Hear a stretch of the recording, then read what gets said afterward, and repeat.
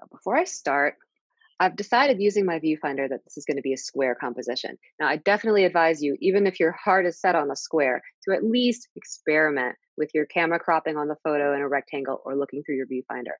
Because whenever I let myself, you know, just try another view, I'm often surprised that I actually like that one better. But I've done that and a square it is. So I'm going to sketch roughly a square here on my paper. And looking through the viewfinder, I'm going to say, well, where are my landmarks? So this guy, this little kind of side issue is coming in right about there.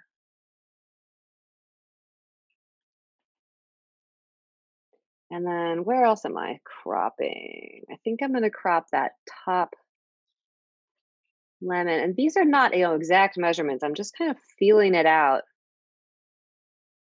because once you get some landmarks established, let's say the napkin comes at about, it's a little higher than the halfway point.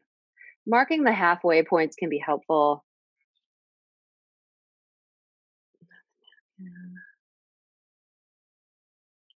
And that's it. I think that's all the cropping I'm going to do. And so once I've got those landmarks down, I put the viewfinder away because honestly, I don't like drawing with one eye closed. It's about as much fun as trying to read in a moving car. So I just will put that down and use my landmarks to fill in what's happening. And don't think you have to get it perfect right away. Like your canvas is kind of like a dry erase board at this point. You really have a lot of ability to move paint around. It's not like watercolor, you're not locked in. And this does not have to be perfect. The point of this, I mean, drawing practice, okay, but the point of this is to come up with a composition that you can do business with and also to make some decisions about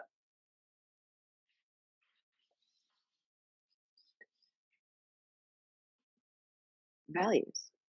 Because here's the thing about composition, it's not really about where you put the lemon on the canvas. It's about the abstract painting, almost like a Rorschach test of the dark, medium, and light shapes that you're putting on that canvas. Because, so the point of a good composition is that it attracts the viewer's attention and then hangs on to it until they hopefully decide that they can't live without it and they have to make it theirs, right?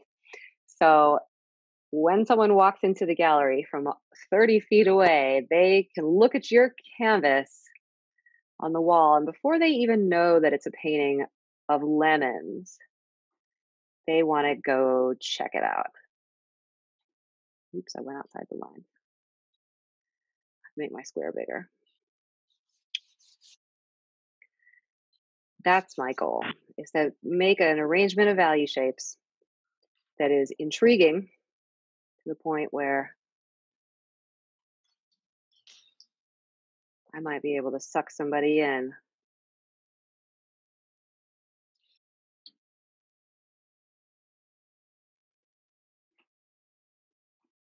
It doesn't have to be perfect at this stage. We want to get an idea of the lights and darks. Try to mask the shadows together. It's going to get just a little bit bigger for me here.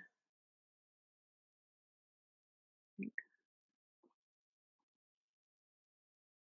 have to make sure that stays a square, so probably going to get larger over here.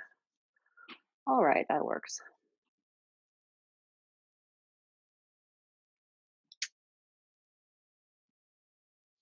What I like about kind of floating that square in the middle of my paper, and even if you have a canvas, you can do this too, is that I'm not rigidly confined by the edges of the canvas like I am, like I will be when I move to the final color piece. I will have to kind of conform to that square. But at this stage, I'm more free than that. And so I can kind of fudge with it. Like, as long as I can keep it in the square format, I may make a couple changes to those edges. Okay, so I'm just blocking in, but I'm finishing now the block in. I've sort of got everything placed. Quickly check that this is actually a square. We're at about 8.5. And that's about 8.5. So, all right, I feel safe. And if with this really thin Gamsol-y paint, if you don't like something you did, generally you can rub it right out, but we're going to paint over this immediately. So if you're working on a canvas, you can also use your palette knife to kind of scrape things away, but your paint should be so thin that you can just sort of rub it out with a brush. Just blocking in the outlines, the placement, and starting to look a little bit into your values. I am very soon going to start doing that. I got fruit flies on my lemons, believe it or not. This is not the kitchen, but there may or may not be like 2 rotten lemons in my studio garbage can. So that would explain it.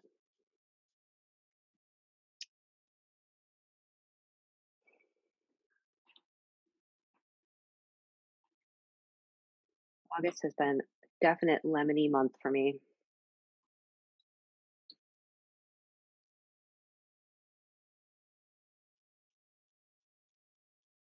All right, so I see some changes I need to make, but I'm going to need to make them when I go into my values, because I'm starting to not be able to really understand what I'm doing because I have all these gray lines. That's okay. You can go one level darker down into your 4 if you need to, but you may not need to.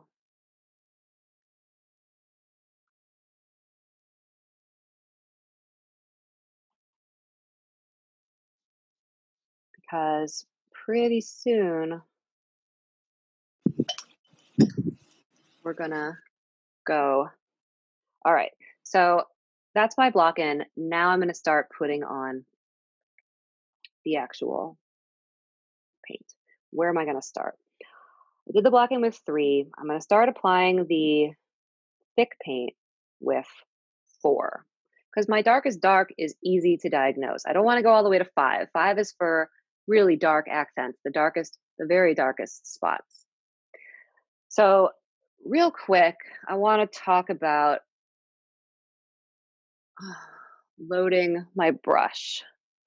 Oh, one other thing I have to say is my cameras are DSLRs, and every 25 minutes or so, they shut themselves off because that's what they do when they're recording video. So I hear it, I'll turn them back on right away. One thing I want to say though about loading a brush before you start painting is our brushes can actually hold a ton more paint than we think they can. And most of us never push the brush to the limit of what it can hold. I see students in workshops a lot. They mix up a really nice big pile of paint like I made, and then, they pull a little bit out down here, mix the brush back and round in it, back and forth, and they paint, and they come back and they only go into the pile they pulled out. You need to keep going back into the main pile. And yeah, you need to pull it down so the brush can cross hatch back and forth. It's really hard to see in this dark 4, isn't it?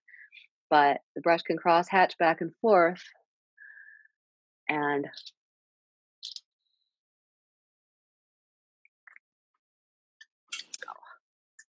really get loaded up. You want probably more paint in the brush than you think that you really need. And if it feels a little bit scary, that's probably a good sign. So I'm looking for my darkest darks. Where do I see them? Just taking a minute, even if you don't do this process before you dive into any painting, taking a minute and asking yourself, what's my darkest dark? What's my lightest light? That is crucial to me because you need to maintain that hierarchy and you have to conserve your values, meaning once you find that lightest light, you can't let anything else get up to that point because you're establishing that as like a parameter, as a rule for the universe of the painting you're creating. And if you've got a lightest light, that's a specular highlight. That's a, one of those like ding highlights on a white ceramic dish or something, then you better definitely keep an eye on preserving that. That was my timer. Okay. So yeah, you would need to keep all those other like really light areas in your painting that you feel like want to be very, very light. You need to keep them darker because the main limitation of oil paint is that it does not get lighter than titanium white. So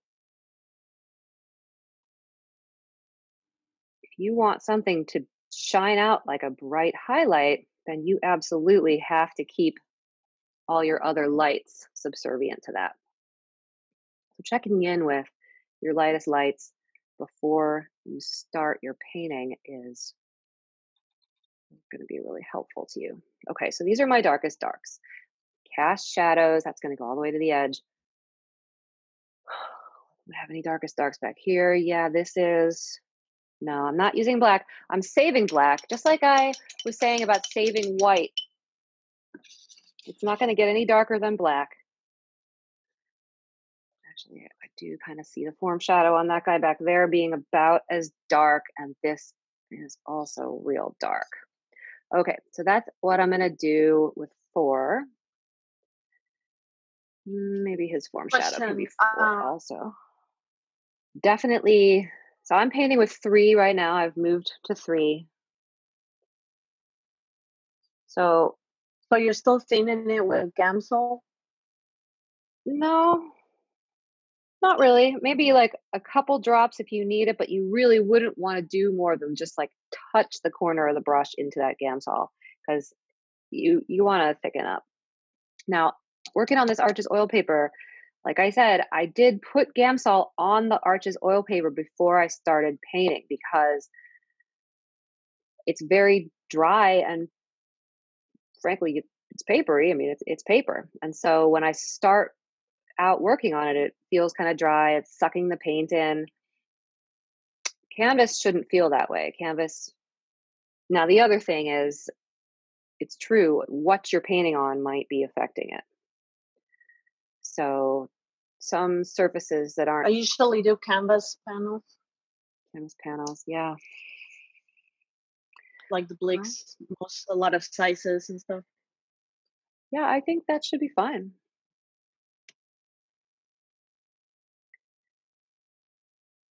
And how much, how hard you're connecting with the canvas. I think some of you would be surprised if you knew how hard I was connecting with the canvas. I mean, not every brushstroke, but brushstrokes like these, I'm putting some pressure on the canvas. It's not nothing.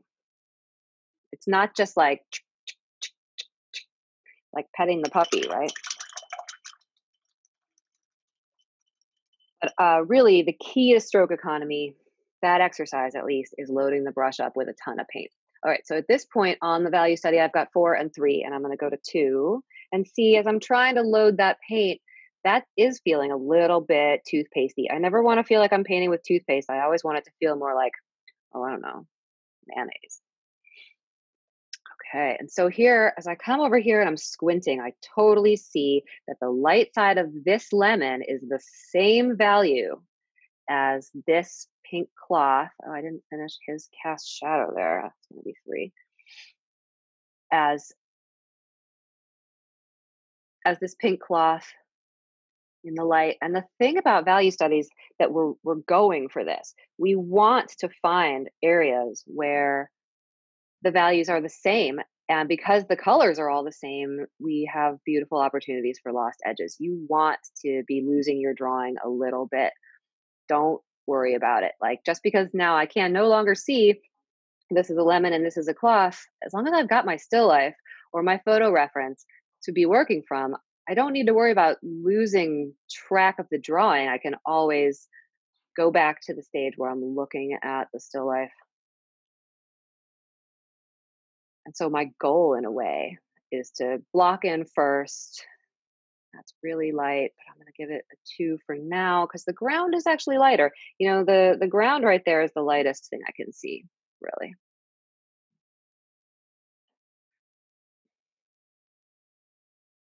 And the other thing that I'm doing to keep this paint flowing and rich is I'm going back to the palette a lot. Like notice how many times I'm touching the canvas in between trips back to the palette to reload my paintbrush. It's not that many times.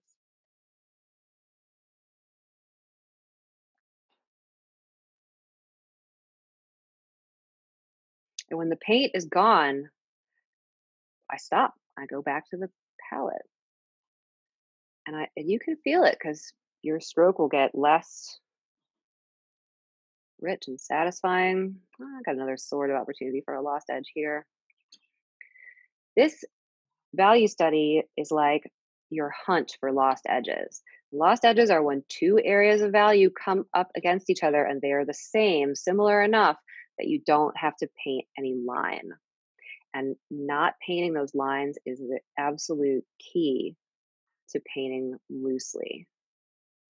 The brain, both yours and your viewer, just adores lost edges. Why? Because it gives them a little puzzle to solve when they're looking at your painting. When you go and look at a photorealist painting, it's certainly very impressive. A lot of talent, skill, and patience is involved in making a painting like that. But maybe you look at it and then you're like, okay, I'm done. And you want to move on to something that's a little more visually challenging. Now I'm going to move on to one.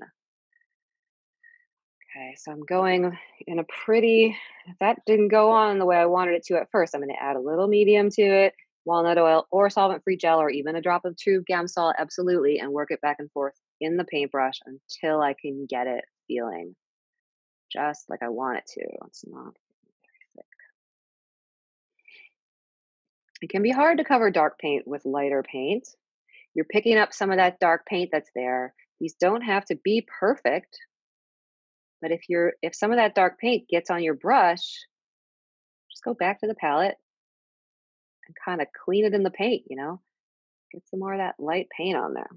Don't worry too much about being messy. I generally find that these value studies tend to be the most satisfying when they're a little bit messy.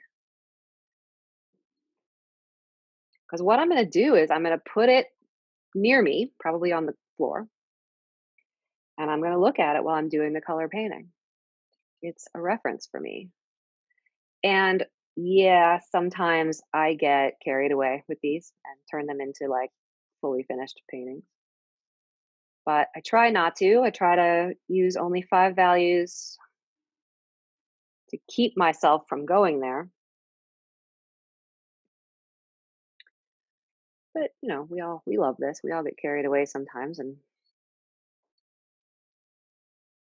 black and white paintings look really good in frames. I certainly have sold black and white paintings in galleries. I certainly have sold them online. Sarah, what brush are you using? This is the 4 flat, and the brand is Princeton. It's the Summit Series White Taklon synthetic. It is not expensive. I do have some nice rosemary brushes. I love their bristle brushes, rosemary. I buy those.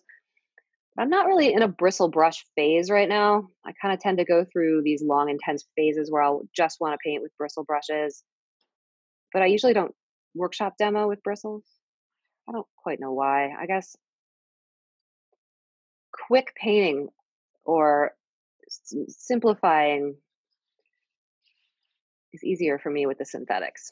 All right, so I'm getting the background mostly established, the negative space. I really don't like using the word background because it implies that something is less important. And yeah, we want to keep the negative space from taking over the scene, taking over attention, but it's not less important.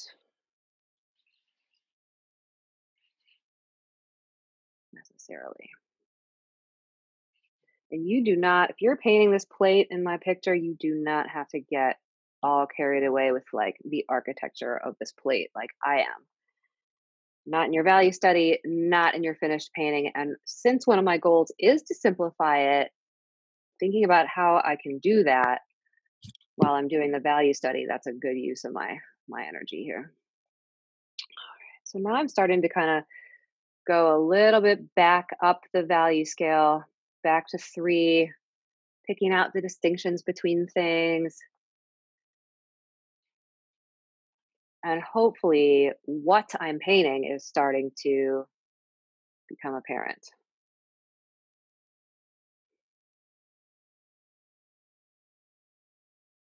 Hopefully. And if you run out of something, you know the recipe, you can make more. Don't just go next door Mhm. and get the other one, get the next thing because it's not right. But the goal actually is to run out of paint. So bonus points if you run out of paint. You can brag about it. You can say, oh my gosh, I have to remix. I just have to remix. I need a minute. Okay, I'm going to continue to block in this fabric with 1 and 2. So here's where things get kind of tricky. I've got all my kind of middle values established, and I need to start doing the highlights. That's 1. I'm painting with 1 now. Lots of 1. But not all highlights are created equal. That points right at this guy. Not all highlights are created equal, so I kind of need to pick and choose my favorites and ask myself, what's my focal point? There's a couple of pages in your handout about composition, and I do talk about ways to choose a focal point, aka what is really exciting you about this scene that you're looking at. And for me, and you probably, whatever it is, don't put it up here in the corner. Don't put it like trying to sneak out of the canvas. Put it in a sweet spot, rule of thirds, sweet spot. This would be an okay focal point, but probably I'm going for these guys. Is there something about these guys that I particularly like? Well, I really like, I don't know, I really like the way they're nestled together. I like the shapes of their shadows on the plate. I think that's, that's enough. So maybe I'm going to give them the brightest highlights in the painting. These other lemons have highlights, but see, that angle was weird. I can fix that right now. The other lemons have highlights, but I'm going to downplay them because those guys are supporting characters, and that's definitely something that I can plan in this value study, and hopefully it will remind me when I go into the final that that was my intention. Setting intentions. That's a lot of what this deal is about, but not being perfect. And the other thing is, I might also want to downplay some of the values in my negative space or put like the lightest or the most contrast. Contrast is going to create a focal point, right? Making something the subject of a painting isn't going to make it the focal point automatically. I need to create a focal point through the visual effect of contrast. Whether that's going to be like a complementary color contrast, value contrast is a good one. That's usually a pretty easy one. So that means if I want something to be a supporting character, I better downplay that value contrast. So this lemon back here, this guy, his light side is 3, I believe. Yeah, well, what is it? Is it 3? No, it's 2. Okay, so maybe I'm going to split the difference between 2 and 1 for this highlight. Good. Really chilling out back there, and I certainly don't want to get too into what's going on that guy. That's not a good place for serious detail.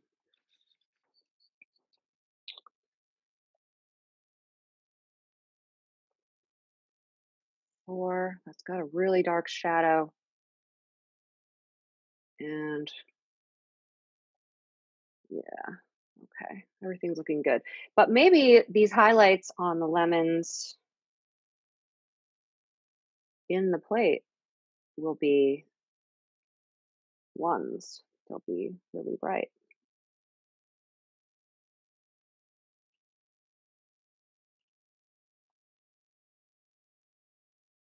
And there's a highlight on the plate right here that's kind of picking out that guy's nose. Maybe I'll paint that with one too. You've got a hierarchy of lights. You need to think about maintaining it. Maybe I'm going to make that plate 2 there and not 1.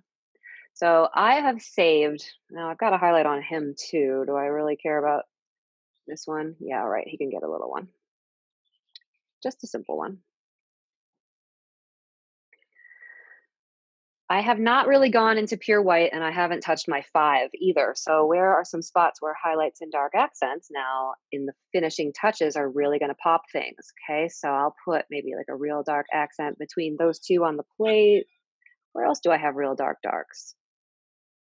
Here where the where the cast shadow of the plate starts. I'll put one like right here where the cloth goes over. I want to be putting the strongest contrast near my focal point. And I'm also looking for interesting shadow shapes to play up.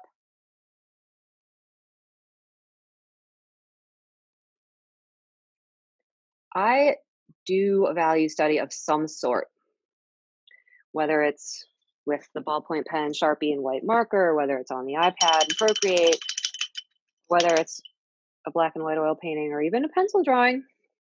For just about every painting I make that's larger than, let's say,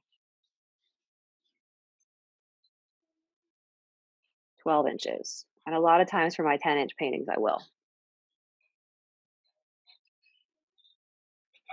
And I mean, you can go back in and refine it, but what we're really trying to do is make decisions about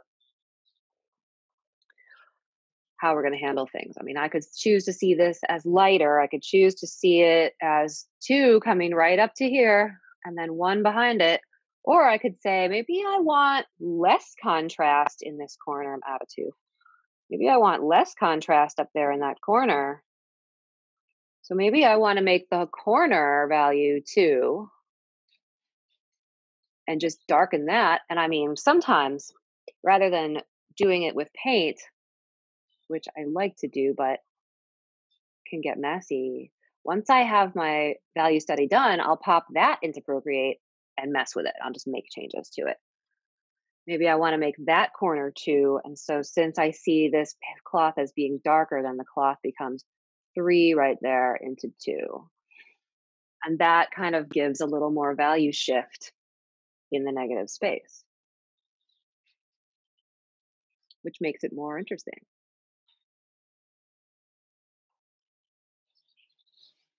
So it's a decision-making process for sure. Anybody have any questions? I'm going to put on a couple of highlights with my pure white because I saved my pure white for last. I can do that now, and then we'll be done.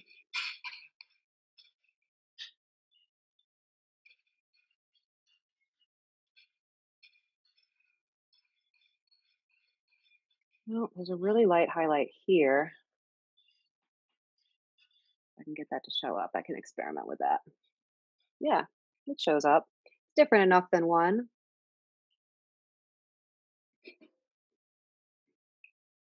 So, like I said, I can refine this until the cows come home, but I think I've got the information that I came for. I've established my composition. I've also shown myself something which is sort of a tough one, that the lightest part of this plate. So people find plates really tricky, and I don't blame them. And the thing is, like, a plate is going to have a light side and a shadow side, just like any other object is. And it gives it a lot of depth to show it that way. The plate rim, as it goes around, is a little bit darker back toward the light source. Sure, it's got this highlight right here, but the lightest part of the plate rim is actually right there. So being able to gather that information is sort of helpful to me. I don't really like what I did right there. Okay. Now I would maybe take a picture of this with my phone, and then maybe I would go out of the studio for a while, have a snack, drink some water, look at it on my phone away from the still life. And also looking at it on your phone is the equivalent of getting really far away from it because it's so small. So that's helpful. And then you ask yourself, do I really like this? Do I really like this?